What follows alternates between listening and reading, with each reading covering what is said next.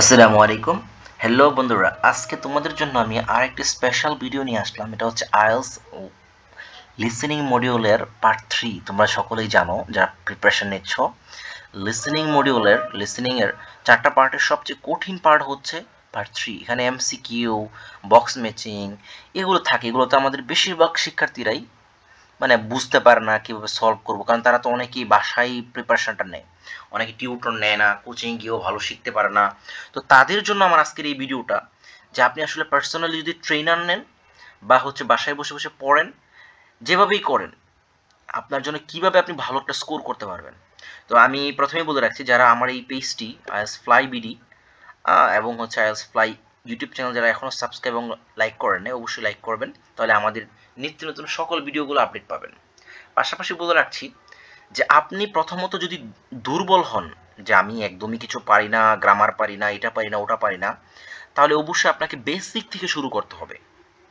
একদম basic grammar থেকে। আপনারা জানেন আমাদের বেসিক গ্রামারের কোর্সগুলো স্টার্ট হয়েছে। আমরা খুব অল্প কিছুদিন, প্রায় 1 মাস 15 দিন বা 20 দিন এরকম আমরা গ্রামার পড়ানোর পর সাথে সাথে তাদেরকে আইএলটিএসের কোর্সটা শুরু করি, রিডিং এবং listening. In the same way যখন এটা শেষ করি, তখন আমরা স্পিকিং রাইটিংয়ে যাওয়ার আগে আবার তাদেরকে হচ্ছে গ্রামারটা একটু হচ্ছে রিভিউ করিয়ে দিই, যেন তারা গ্রামারের উইক জোনটা স্ট্রং হয়ে যায়। তো টিউটর নিলে কি হয়, অনেকে প্রশ্ন করে যে কোচিং কেন নাও বা অমুক কম। টিউটর নিলে একজন ট্রেনার আপনাকে অলওয়েজ গাইড করবে। It will be better for you. আপনি তার কাছে ভুলগুলো বলতে পারবেন, কি প্রবলেম হয়েছে আপনি তার কাছ থেকে এক্সপ্লেনেশন পেতে পারবেন, এবং এতে আপনার উন্নতির সুযোগটা বেশি থাকে এবং দ্রুত উন্নতি হয়। এই জন্য আমি বলবো, যারা একটু উইক বা পার্সোনাল একটু দ্রুত সময়ে ভালো করতে চান, পার্সোনাল টিউটরের কোনো বিকল্প নাই। তাকে আমি ইচ্ছা মতো প্রশ্ন করতে পারবো। আমি আফটার ক্লাস, বিফোর ক্লাস আমি তার কাছ থেকে এক্সট্রা কিছু ফেসিলিটি পাবো, রুটিন কীভাবে করতে হয়, আপনার কী প্রবলেম হচ্ছে তাকে জানালেন যে ভাই আমার কেমব্রিজ বুক 15-এর 14-13 একটা বইয়ের আমার হচ্ছে রিডিং পারছি না, আমাকে একটু করায় দেন, হ্যাঁ অমুকটা করায় দেন, আমি এটা পারতেছি না, এটা পারছি না, ওটা পারছি না, এরকম জিনিস জিজ্ঞাসা করলে কী হবে, উনি আপনার প্রবলেমগুলো ধরিয়ে দিবে, যেটা অন্য কোথাও পসিবল না। তো যারা আমাদের কোর্সে ভর্তি হতে চান বা হতে চান, তারা আমাদের যেটা ক্লাস করে দেখতে পারেন। ইউটিউবে পেজে একটা আমাদের ক্লাস আছে, আমাদের হোয়াটসঅ্যাপ নাম্বার আছে, যোগাযোগ করতে পারেন।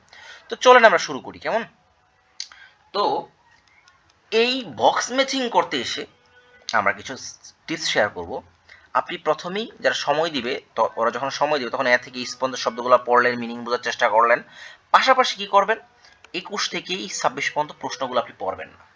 কেন? কারণ এগুলো তো একটার পর একটা ধারাবাহিকভাবে বলবে। এগুলো তো ধারাবাহিক হবে না এ থেকে ইস, বাট এইগুলো তো ধারাবাহিকভাবে একটার পর একটা বলবে। তো আপনি ওরা যখন বলবে, তখন আপনি গ্রাজুয়ালি আপনি ওদের সাথে সাথে তাল মিলিয়ে শুনতে থাকবেন। ভয় পাওয়া যাবে না। হাই হাই, কি করব, আমি তো পারতেছি না ভাইয়া। হুম, আমি তো কোচিংয়ে গিয়েও পারছি না, আমি টিউটর নিয়েও পারছি না। আমি কি সমস্যা, আমার স্বপ্ন আমেরিকা যাওয়া, আমার স্বপ্ন কানাডা যাওয়া, ইউরোপে যাওয়া, আমি আমি লিসিং পারতেছি না, হতাশ, এত টাকা দিয়ে রেজিস্ট্রেশন করব। ভাই এইসব নেগেটিভ কথাবার্তা যারা বলে, যারা চিন্তা করে, এগুলো কখনোই তাদের কাছে যাওয়া যায় না। আপনি একদিনে তো ইন্টারমিডিয়েট পাস করে যান নাই। আপনাকে গ্রাজুয়ালি ভালো গাইডলাইনের মাধ্যমে আপনাকে আস্তে আস্তে আগাতে হবে। আপনার ভয়কে জয় করতে হবে। ভয়কে জয় করতে পারলেই আপনি অস্ট্রেলিয়া, নিউজিল্যান্ড, ইন্ডিয়া, পাকিস্তানের মতো বড় বড় দলকে হারাতে পারবেন। আর যদি ভয় পান, তাহলে জিম্বাবুয়ের সাথেও সিরিজ হেরে যাবে, আয়ারল্যান্ডের সাথেও হেরে যাবেন, হংকংয়ের সাথেও হেরে যাবেন। কেমন? এই জন্য ভয় পাওয়া যাবে না। আত্মবিশ্বাস এবং পারফরমেন্স করে ভয়কে জয় করতে হবে, তাহলে ইনশাল্লাহ আমরা ভালো করব, আমাদের দেশ ভালো করবে, আমাদের দেশে ক্রিকেট, ফুটবল সবাই ভালো করবে। কেমন? তো চলেন আমরা দেখি কিভাবে আসলে এই প্রশ্নগুলো আমরা সলভ করব। আরেকটা কথা বলে রাখি, আমি এই ভিডিওর শেষে আপনাদেরকে লিসেনিংয়ে কিভাবে 30+ একটা ভালো স্কোর করা যায়, 7+ একটা স্কোর করা যায়, সেটা আমি আপনাদেরকে একটা ছোট্ট একটা গাইডলাইন দিব। কেমন? আচ্ছা, তো আমরা একদম শুনি কাট two cut. Now listen carefully and answer questions 21 to 26. ওকে ভাই, আমরা কেয়ারফুলি শুনাম, তুই কইতে থাক। Ed, how are you getting on with the reading for our presentation next week? Well, okay, Ruth, but there's so much of it. I know. I hadn't realised birth order was such a popular area of research. But the stuff on birth order and personality is mostly unreliable. From what I've been reading, a lot of the claims about how your position in the family determines certain personality traits are just stereotypes with no robust evidence to support them. Okay, That's an interesting point. We could start by outlining what previous research has shown. There are studies going back over 100 years. Yeah, so we could just run through some of the typical traits. Like the consensus seems to be that oldest children are generally less well adjusted because they never get over the arrival of a younger sibling. Right, আপনার but question on এখনো a আসে নাই। positive note, some studies claim that they were thought to be good at nurturing. Certainly in the past, when people had large families, they would have been expected to look after the younger ones. দেখেন look after the younger one, তাহলে younger ওয়ানকে look after কথা বলা হয়েছে, কিন্তু এর একটু আগে আপনাকে একটা ফাঁদ দিছে দেখেন, নার্চারিং। আমরা যদি সরাসরি স্ক্রিপ্টে যাই একটু দেখি আপনাদের বোঝানোর জন্য, প্রত্যেকটা বইয়ের শেষে স্ক্রিপ্ট আছে, আমি আপনাদেরকে এক্সপ্লেন করে বুঝিয়ে দিচ্ছি। দেখেন আমরা এখান থেকে শুনছিলাম কি, দেখেন এখন ভালো করে দেখেন তারা আমাদেরকে কি ফাঁদটা দিয়েছে, যেন আমরা বারবার ভুল করি, বারবার রেজিস্ট্রেশন করে পরীক্ষা দেই আর তাদের পকেটটা গরম। There isn't such a clear picture from Were thought to be good at nurturing. এই দেখেন Certainly in the past, when people had large families, they would have been expected to look after the younger ones. there isn't such a clear picture for middle children. দেখেন বলা হচ্ছে good at nurturing, certainly past, এটা হতে ছিল when people had large family, যখন তাদের কি large family related বলা হচ্ছে, ঠিক আছে।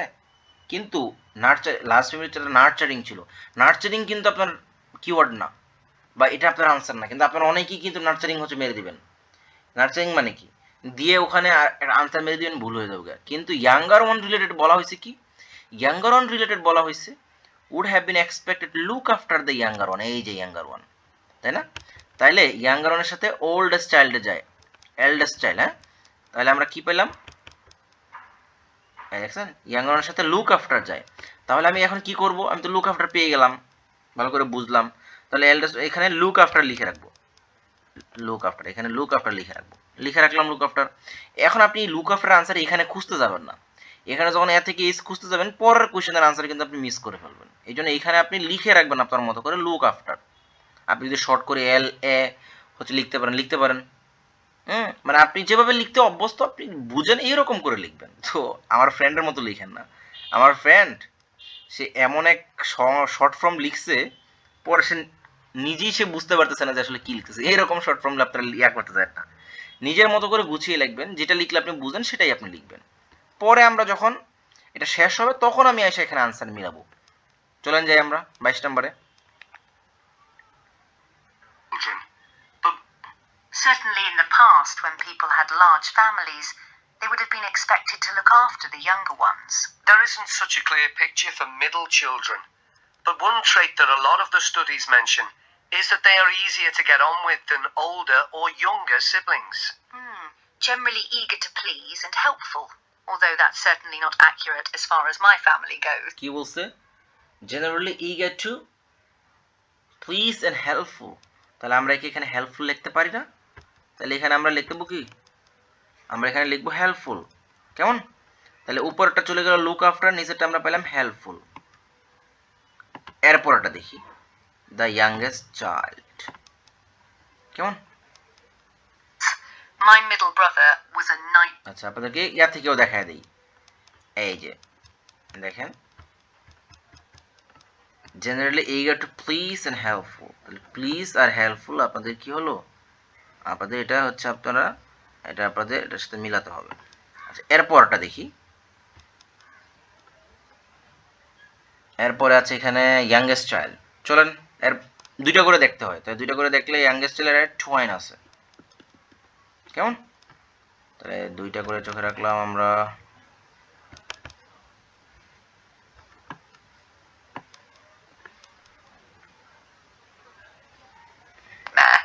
Always causing fights and envious of whatever I had. As I said, none of this seems to relate to my own experience. I'm the youngest in my family, and I don't recognize myself in any of the studies I've read about. I'm supposed to have been a sociable and confident child who made friends easily, but I was actually terribly shy. কি বলছে দেখেন, ভালো করে শুনুন। এখন আসেন keyword, এই translation আপনাদেরকে দেখায়, দেখেন কি বলছে সে বলছে এখানে I am supposed to have been a social, yes, I am supposed to have been a sociable and confident child who made friend easily, যে কি করতে পারে, কনফিডেন্ট এবং সোশিয়াল, সামাজিক এবং আত্মবিশ্বাসী এবং ছিল যে কি করতে পারে, নতুন নতুন বন্ধু তৈরি করতে পারে ইজিলি, কেমন। But I was actually terribly শাই, কিন্তু আমি ছিলাম কি, শাই ছিলাম, টেরিবলি শাই ছিলাম। এখন প্রশ্ন হচ্ছে যে এখন আপনার কি বলছে ওখানে, তাই না? আপনার ওখানে কি বলছে একটু ভালো করে কিওয়ার্ডটা দেখেন।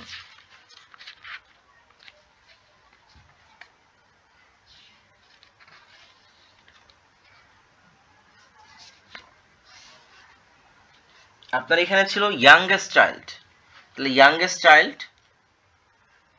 চাইল্ডটা হচ্ছে কি করে, বড়রা কি করে, সোশিয়েবল ছিল, ফ্রেন্ডলি ছিল, নতুন নতুন ফ্রেন্ড তৈরি করার ক্ষেত্রে।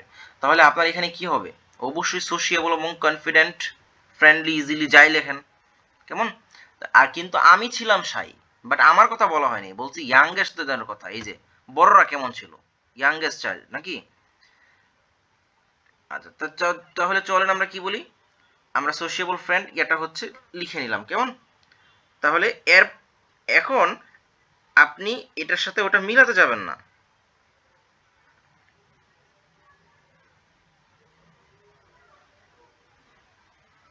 হ্যাঁ, সে কেমন ছিল, আমরা এখানে দেখতে পাচ্ছি যে সে ইয়াংগেস্ট চাইল্ডদের কথা বলা হচ্ছে, কেমন, কনিষ্ঠদের বাচ্চাদের কথা বলা হচ্ছে, যারা কি ছিল, খুব ফ্রেন্ডলি সোশিয়েবল ছিল।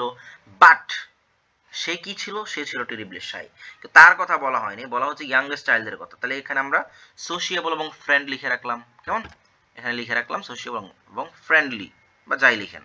এরপর আসছি টু আইন, তাহলে চলেন যাই টু আইনে, টু আইন দেখি কি বলে। Really? That's funny. There have been hundreds of studies on twins, but mostly about nurture versus nature. There was one on personality which said that a twin is likely to be quite shy in social situations because they always have their twin around to depend on for support.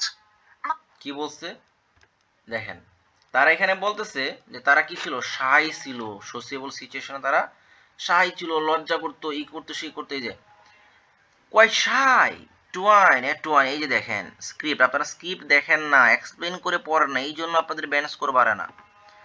টুয়াইন B quite shy in social situation, আমাদের শাই, লজ্জা feel করতো, নিজেকে nervous feel করতো, because they always have around depend on for support, কারো support তার উপর হচ্ছে নির্ভরশীল। তাহলে আমরা এখানে টুয়াইনের ক্ষেত্রে শাই এবং কি হচ্ছে লিখতে পারি, শাই এবং social, shy in social situation লিখতে পারি। তারপর আমরা দেখি কি, এটা লেখা হয়ে গেল এবং এটাও লেখা হয়ে গেল। এরপরে এন, ও সরি, তাহলে এখানে ওয়ানলি চাইল্ড আছে এবং হচ্ছে child with much older sibling. ওকে, তাহলে আমরা ওয়ানলি চাইল্ডে দেখি তারা কি বলে। My cousins were like that when they were small. They were only interested in each other and found it hard to engage with other kids. They're fine now, though. Only children have had a really bad press. A lot of studies have branded them as loners who think the world revolves around them because they've never had to fight for their parents' attention. That does seem a bit harsh. One category I hadn't considered before was children with much older siblings. তাহলে এখানে কি বলা হচ্ছে দেখেন, আমরা যদি ইয়াতে যাই, বলা হচ্ছে এখানে a lot of studies have branded them as longer, we think revolves around them because they had never fight their parents attention, তারা তাদের বাবার পিতামাতার অ্যাটেনশনের দিকে তাদের কোনো নজর নাই, তাদের নজর কিসে, তাদের নজর অন্য কিছুতে, সেটা নিয়ে আমরা পরে দেখছি। কিন্তু এখানে কি বলতেছে যে they had, fight for their parent, তারা প্যারেন্টদের অ্যাটেনশনের দিকে তারা ইয়া করে না, তাই না। আবার বলতেছে বিকজ দে হ্যাভ নেভার, তাহলে এখানে আমরা কি, এবার বলতেছে that does SIM A bit Harsh, one category synonym, তাহলে আমরা রিভলভস অ্যারাউন্ড দেম পাশাপাশি হচ্ছে হার্শ, এটা হচ্ছে আমরা হচ্ছে লিখতে পারি, কেমন। এরপরটা দেখি last, a child with much older siblings, last দেখেন। A couple of studies mentioned that these children grow up more quickly and are expected to do basic things for themselves, like getting dressed. children with much older siblings. A couple of studies mentioned that these children grow up more quickly and are expected to do basic things for themselves, like getting dressed. I can see how that might be true, although I expect they're sometimes the exact opposite, playing the baby role and clamoring for special treatment. তাহলে এখানে কি বলা হচ্ছে দেখেন, children, এটা তো আমরা দেখলামই, এরপর হচ্ছে গ্রো আপ মোর কুইকলি, তারা খুব দ্রুত বাড়ে, এক্সপেক্টেড বেসিক থিং এক্সপেক্টেড করে themself and like getting dressed, তাই না? সো আমরা এই গেটিং ড্রেসড বেসিক থিংস এটা আমরা হচ্ছে লিখে রাখতে পারি। তো এখন আমরা চলেন মিলাতে যাও কোনটার সাথে কোনটা আনসার হয়। তার আগে আমি আপনাদেরকে বলেছিলাম যে আপনাদেরকে কিছু স্পেশাল টিপস দিব যেগুলোর মাধ্যমে আপনারা হচ্ছে কি করতে পারবেন, আপনারা হচ্ছে লিসেনিং এ ভালো স্কোর তুলতে পারবেন, 30+ স্কোর তুলতে পারবেন। সো আমি আপনাদের সাথে শেয়ার করছি, সেটা হচ্ছে যে পার্ট 1-এ আপনারা অবশ্যই ট্রাই করবেন 10-এ 10, পার্ট 1-এ 10-এ 10, কেমন? পার্ট 2-তে আপনারা মিনিমাম চেষ্টা করবেন 9-10. I'm not good at writing in this way. Okay, part 1-এ 10, part 2-তে মনে করেন যে মিনিমাম 9-10, মিনিমাম, কেমন? মিনিমাম 9-10 রাখার চেষ্টা করবেন পার্ট 2-তে। এরপর হচ্ছে পার্ট 4-এ চলে যাবেন। পার্ট 4-এ হচ্ছে আপনারা মিনিমাম 10টা থেকে 8-9টা কারেক্ট করার চেষ্টা করবেন। মানে আপনার টার্গেট থাকবে এরকম, আপনার টার্গেট থাকবে যে পার্ট 1, 2 এবং 4-এ মিনিমাম যেন এমনকি 27, 28, 29 রাখা যায়, 30-এর মধ্যে যত বেশি পারা যায়, মানে 25+ আপনাকে রাখতেই হবে আপনি যদি লিসেনিং এ ভালো স্কোর তুলতে চান। এই 3টা পার্ট যেহেতু ইজি, এই 3টা পার্টে 100% মার্ক কারেক্ট করার ট্রাই করবেন। হ্যাঁ, 2-1টা ছুটে যেতে পারে, 30 থেকে 29টা 28টা হতে পারে। দেখেন আপনি যদি এই 30টা ইজি, এটা থেকে যদি আপনি 27, 28, 29টা করতে পারেন, বাকি থাকলো পার্ট 3 বক্স ম্যাচিং এবং এমসিকিউ, ওখানে 10টা থেকে যদি আপনার 6টাও হয়, 5-6টা হয়, তাহলে 28 আর 5 কত? 33, 25 আর 5 কত? 30, 7 হয়ে গেছে, 7.5 হয়ে যায়। 3 যদি আপনি রাখতে পারেন তাহলে আপনার 35, 8 হয়ে যায়। সো এইভাবে যদি আপনারা প্র্যাকটিস করেন তাহলে দেখবেন আপনার স্কোরও হচ্ছে বেড়ে যাবে এবং প্র্যাকটিসটাও বাড়বে। পার্ট বাই পার্ট ধরে ধরে আমরা যেমন আমাদের রানিং যারা আমাদের কাছে পেইড কোর্স করে তাদেরকে এরকম প্রত্যেকটা টপিক ধরে ধরে একসাথে আমরা স্টুডেন্টদেরকে নিয়ে শুনি এবং তাদেরকে ভুলগুলো ধরায় দিই যে তুমি কেন পারতেছো না। এটাই হচ্ছে আমাদের অন্যদের থেকে আমাদের ডিফারেন্ট। তো চলেন আমরা দেখি প্রথম আমরা লিখেছিলাম 21 নাম্বার লুক আফটার, তাই না? এই যে লুক আফটার, তাহলে এই লুক আফটারের সাথে আমার 21 নাম্বারে কোনটা যায় একজন বলেন? আউটগোয়িং তো বহির্মুখী, সেলফিশ না। লুক আফটার মানে যত্ন করা, কেয়ার করা, হ্যাঁ এই টাইপের, দেখাশোনা করা, independent, attention, introvert, cooperative, caring. দেখছেন, পেয়ে গেছে আনসার। দ্যাট মিনস আমাদের এই লুক আফটারের সাথে 21 নাম্বার আনসার কি হলো? 21 নাম্বার আনসার হলো কি? 21 নাম্বার আনসার হলো G number, look after, that means caring. এখন কথা হচ্ছে এই যে আপনি আনসারটা খুঁজে বের করতেছেন, এটা কখন বের করবেন?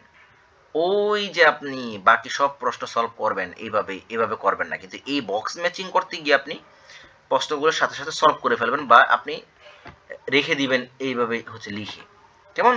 লিখে রেখে এখন শেষে যে আপনার 10 মিনিট সময় আছে তখন আপনি কি করবেন, আপনি যে অ্যান্সারগুলো করছেন অলরেডি ওগুলো হচ্ছে লিখে ফেলবেন। লিখে ফেলে যখন সময় শেষ মুহূর্তে আপনার 10 মিনিট আছে, 2 মিনিট আছে, 5 মিনিট আছে, তখন আপনি এখানে এসে মিলাবেন। কেমন? আপনি প্রথমে মিলাতে যান না, দেখা গেল না আপনার লিসেনিং এক্সামটা শেষ হয়েছে, এখন আপনি আনসার আপনার লেখার সময় পেপারে তো 10 মিনিট সময় থাকে অতিরিক্ত ওঠানোর জন্য, তো এখন ধরেন আপনি বসে বসে এটা করতেছেন, মিলাচ্ছেন। এখানে লুক আফটার লিখছিলাম, কেয়ারিং হবে, তার মানে এখানে জি হবে, হ্যাঁ একটু পরে দেখছেন 10 মিনিট শেষ, হতেই পারে সময় কোথা দিকে যায় টের পাবেন না। তখন কি হবে? তখন আপনি এইগুলো উঠাবেন পিয়ার ভিতরে আনসার শিটে নাকি ওইগুলো আগেরগুলো উঠাবেন? এই জন্য প্রথমে যেটা করবেন, দ্রুত খুব সেন্সিটিভ ভাবে এক থেকে ওই যে বাকিগুলো যেগুলো আছে সব উঠায় ফেলবেন। উঠানোর পরে যে সময়টা থাকবে ওই সময় এখানে এসে দিবেন, যাতে আপনার আসলটাও ঠিক থাকে, পাশাপাশি এখানেও ভালো করতে পারেন। সাপোজ আপনি 2টা উঠাতে পারলেন না, তাও তো আপনার দেখা গেছে বাকিগুলো তো লেখা হয়েই গেছে, এই ঝামেলাটা হইলো না। আশা করি বুঝতে পারছেন। তো এখন কেয়ারিং চলে গেল। 22 নাম্বার মিডল চাইল্ড, এখানে আমরা লিখেছিলাম হেল্পফুল, প্লিজ এন্ড হেল্পফুল, মনে আছে হয়তো আপনাদের। তো এখন দেখেন প্লিজ এন্ড হেল্পফুলের সাথে কোনটা যায়? এই যে দেখেন F number, helpful and please, cooperative. দেখছেন আমরা 21 পেয়ে গেলাম জি, এবং হচ্ছে মিডল 21 পেয়ে গেলাম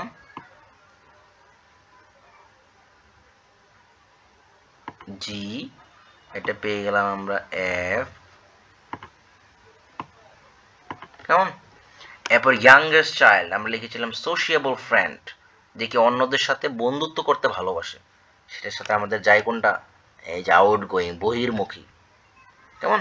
সে হচ্ছে বাহিরে যেতে ভালোবাসে, ঘুরতে ভালোবাসে, এর টাইপের কথাটা ছিল সোশিয়েবল ফ্রেন্ড। 24 নাম্বার আমরা দেখি, তাহলে এটা পেলাম আমরা এ নাম্বার, কেমন? তারপর এট টোয়াইন, টোয়াইন আমরা লিখেছিলাম হচ্ছে শাই ইন সোশ্যাল সিচুয়েশন, সামাজিক পরিবেশে শাই ফিল করে, যেটার সাথে আমাদের হুবহু মিলে যায় ইন্ট্রোভার্ট, তাই না? এরপরে আমরা পেয়ে গেলাম ইন্ট্রোভার্ট, ই নাম্বার থাকে ওয়ানলি চাইল্ড, ওয়ানলি চাইল্ড আমরা লিখছি হার্শ, হ্যাঁ, যেটার সাথে আমাদের হুবহু মিলে যায় হচ্ছে সেলফিশ, কেমন? আমাদের মিনিংগতভাবে অর্থগতভাবে ওই সেন্টেন্সের রিভলভস অ্যারাউন্ড এই টাইপের কথাগুলো ছিল, পুরো প্যাসেজে এটার সাথে যায় আমাদের সেলফিশ। তারপর last 26 a child with much older siblings, এটার সাথে আমাদের যায় হচ্ছে, ওখানে ছিল বেসিক গেটিং ড্রেসড, আপনাদের জানেন বেসিক গেটিং, এগুলো তো একটা মানুষের মৌলিক অধিকারের কথা বলা হচ্ছে, কেমন? তো সেক্ষেত্রে আমাদের এটার সাথে কোনটা যায়, আপনাদের কাছে প্রশ্ন, আপনারা আমাদের কমেন্ট সেকশনে জানিয়ে দিবেন আনসারটা কি হতে পারে লাস্ট, কেমন?